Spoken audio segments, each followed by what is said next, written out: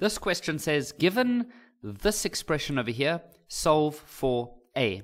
So the first thing I realize is that there is a denominator. As soon as there's a denominator, you need to then go find a lowest common denominator.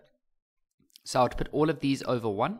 Can we all agree that the lowest common denominator would be a? Okay, so that's going to be a. So what that means is if I go write this out a little bit bigger, I need to turn all of these denominators into a. So I can multiply this by a, but what you do to the bottom, you do to the top. This one I don't need to do anything because it already has an a at the bottom. This one I'm going to multiply by a, and what you do to the bottom, you do to the top. If we then go rewrite it, we're going to end up with a squared over a plus 64 over a equals to 16a over a. Now some learners, I've seen this in the past, and I used to think about this when I was like in earlier grades when I was younger. I would be like, yeah, but now I can just cancel this out, and I can just go cancel this a out. But then you're just going to get back to here, guys, and that's not really the point, okay? Because what we're trying to do is get to this point where we realize, all of the denominators are the same. Now, in mathematics, when you have an equation where all of the denominators are the same, you can leave the denominator. So now we end up with a squared plus 64 equals to 16a. Now we can just solve this like a trinomial by just bringing the 16a over to the other side. So we end up with a squared minus 16a plus 64 equals 0. Okay, now you can either solve this with the quadratic formula, or you can solve this using factorizing. This one will factorize quite nicely as a minus 8 and another a minus 8. You can just pause maybe and check that you agree with me on that. But a times a is a squared, and then negative 8a plus 64. So that works out perfectly. Then we can just solve and would see that a minus 8 is 0. Therefore, a would be equal to 8.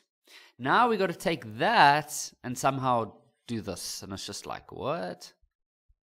Okay, so there's not much we can really do here. Like, you can't take out a common factor. You know, sometimes we get those questions where it's like 3x plus 3x minus 1. And then you would typically, and you would have like equals to 15, for example. And then what we would do here is you would break this up into, like 3 to the x and then 3 to the negative 1. And then we would have a common factor over here of 3 to the x. That's normally what happens. But if you're to do that here, it won't work because you're going to end up with a 2 to the x and a 2 to the negative x. That's the problem. So watch carefully, guys, because I've actually seen questions like this quite a few times, so that you could get this in any test or exam that you do. So what you do is the following.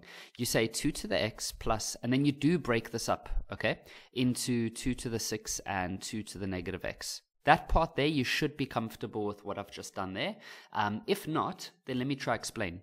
So let's say you had a to the x multiplied by a to the y. If you do exponent rules, what does exponent rules tell me? Well, let me start with more basic. What is a2 multiplied by a3? No, it's not a6. If you said that, just think carefully. What you have to do is remember that these two would add to become 5. So we could also add these two to become x plus y. Okay, but now this is a mathematical property now. So you can go this way and you can go this way. Okay, so can you see that over here, we have this part. You see how we've got the two parts at the top here. But then what I'm doing is I'm rewriting it as the individual parts. And that's what I did over there. You see that?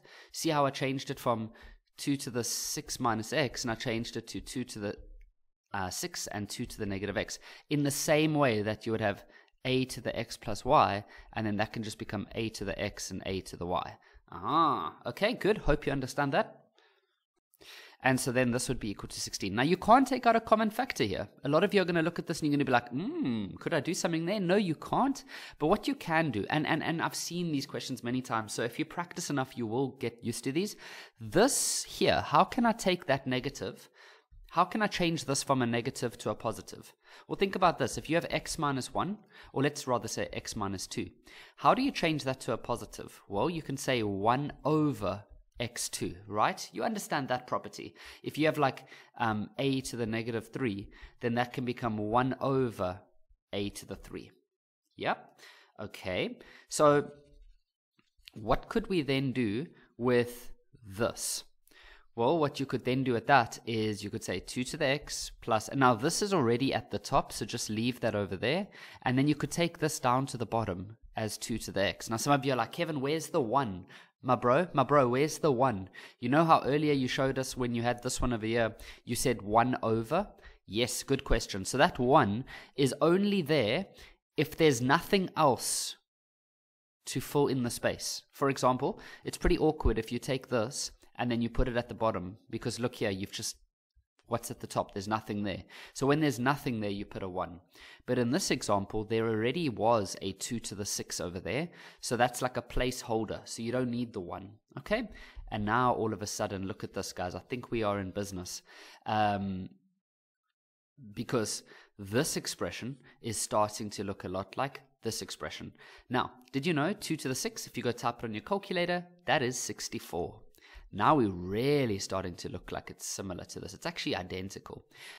Okay, so check this out, guys. Oh, I love maths. It is beautiful. And some of you are like, okay, cool. That's great. I'm glad you enjoy maths. But Kevin, I just want to get the question done, please.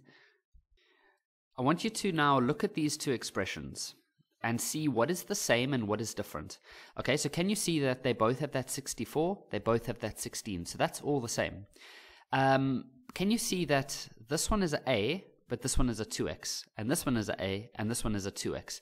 So what we can do then is we can do the following. We can just make a rule. We can say let's rather let the 2x be equal to A. So then we end up with A plus 64 over A equals to 16. Okay, now we know how to solve this. We already solved this earlier. And what did we get as our answers? 8. So what we can then say is that A is 8. Right? We know that. But we also just said that 2x is also A. So we can say that 2x is then going to be equal to 8. Oh, Kevin, this is so cool. I know, right? And then, and then I hope that's what you guys would be saying right now. And then we can then go solve this. Okay, so for example, you could see that 8 is the same as 2 to the power of 3. And then the 2's can cancel, and you end up with x equals to 3. And there we have now solved for x.